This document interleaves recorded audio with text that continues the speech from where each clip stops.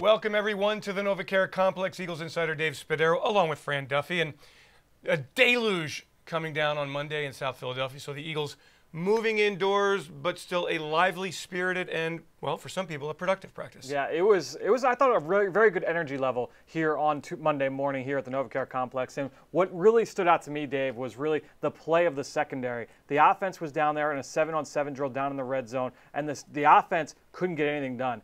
Couple touchdowns, but overall the defense really stood out in Monday's practice, and really used three defensive backs really stood out to me. Avonte Maddox, number 29, the rookie corner, was in the slot with the first team throughout the course of the day, was really active for the second practice in a row, made some interceptions, was very active at the catch point, got some balls on the ground. Then you look at second-year corner Rasul Douglas. I thought he really bounced back strong today on Monday, was really active on the perimeter, had a couple of really nice plays along the sideline. And then Trey Sullivan, the second-year safety, he was active not just at the catch point, but also came downhill and put some pops on some ball carriers as well. I thought it was really good to see those young guys in the secondary really stand out. And Sidney Jones had a pick six late in practice.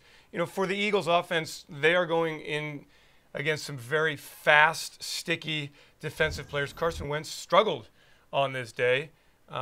Nick Foles had a couple of throws, but for the most part, once again, it was a defensive-dominated practice. And that's kind of been the theme of training camp, friend. The Eagles' defense has led the way, and then when the Eagles get into game situations, the offense is moving the football. Yeah, it's been really interesting just to watch those two sides of the ball really go at it throughout the course of the summer. And then if I'm going to pick anybody on offense, really, it's Zach Ertz, number 86. I thought he had a really strong day, caught everything thrown his direction, and was really, really good at the catch point. And then number 2, Shelton Gibson, who continues to build day after day, and really, I think, is taking the next step as a route runner. He had a couple of really nice, well-run routes on the outside today during practice. And in case you're wondering, newly acquired Christian Hackenberg stood, watched, absorbed, did not take any reps. Joe Callahan still taking some reps behind Foles and Sudfeld, and as well as Carson Wentz. Sure. For Fran Duffy, Dave Spadaro, that's our practice report on this Monday. Thanks for joining us.